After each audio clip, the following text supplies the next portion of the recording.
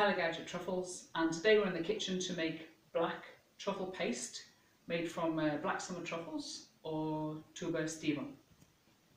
This is a very simple dish consisting of just 3 or 4 ingredients. You have black truffles. I've got 1.5 kilos here.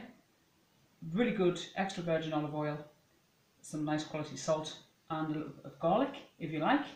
The equipment you'll need is a mortar and pestle or a blender or like multi-mix or something like that, and some type of grate, and that's it. Afterwards, a nice jar to keep your paste in the fridge, and you're ready to go. So before I do anything, I need to wash the truffles, and I need to clean them very scrupulously because there's often a lot of earth trapped between these like nodules. Now you should only wash truffles right before you're about to use them, and there's a reason for this. From the moment truffles are unearthed, they start to lose their aroma. Now this is gradual, but we need to do whatever we can to keep as much of the truffle perfume as possible. So like a layer of dirt will help to preserve that aroma. And also you don't want to get truffles wet and then leave them hanging around. So now we're going to like wash them and then use them straight away. So first of all, these have been soaked just for a couple of minutes to loosen the dirt. And now I'm going to brush them and then wash them again.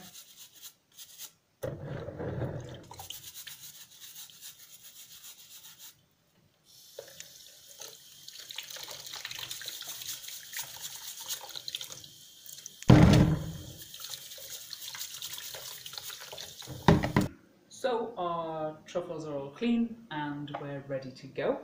Now the next step is to shave them.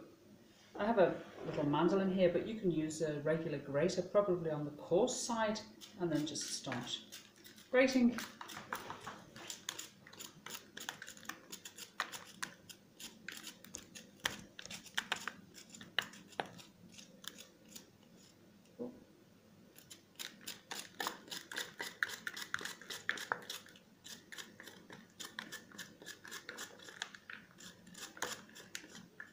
And this is going to take a while, so we'll come back when we finish grating them all. Stop. Right, so I've shaved my first batch of truffles into this bowl, and it smells absolutely delicious. Now I'm just going to start putting them into the mortar and begin to pound them with my pestle.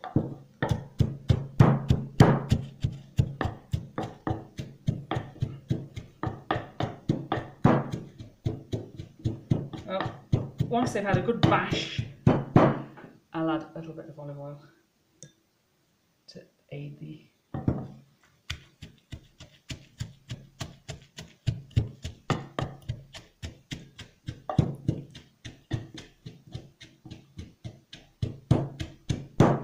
and this is thirsty work. I'm quite violent, so you need to have a nice cold beer. It's the middle of July. So it's the height of the black truffle season, and this is where we have a surplus at the moment. These are B grade black truffles, which means they're not restaurant quality. That's usually to do with their size. B grade can be under 20 grams, or they might have some imperfections. Either they've broken when they've come out of the earth, sometimes the dogs scratch them. Right, I've been beating away for a couple of minutes and large pieces have mostly disappeared, and I'm starting to add a little bit of salt, crushing that down, and I've been constantly adding just drops of olive oil. I want to get a nice kind of spreadable consistency. And I'm going to add a little bit of garlic, not too much. I don't want this to be a very garlicky paste, just something to bring out the flavour of the truffle, to make it pop. Oops.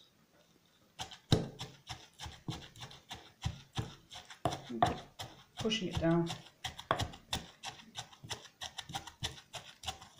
And amazing smells coming out of this.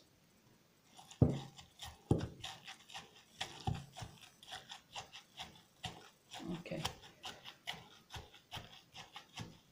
so that's nearly ready to be jarred, I think.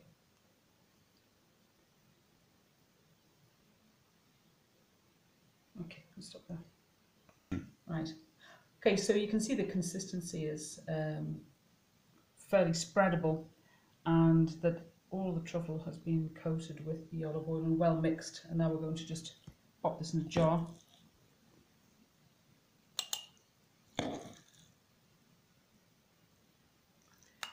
Press it down, you don't want any air bubbles in there. This jar's been sterilised, you can just boil that and then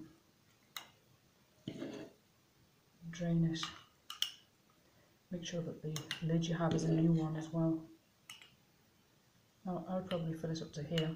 A bit more.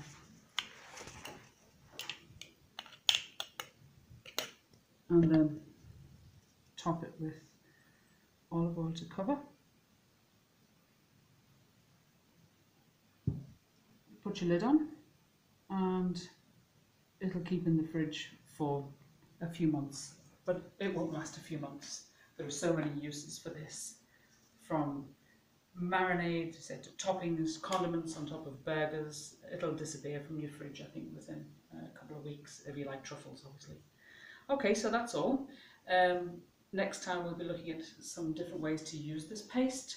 We're going to be looking at my brother's favourite, the Black Widow chicken, and that'll be hopefully next week.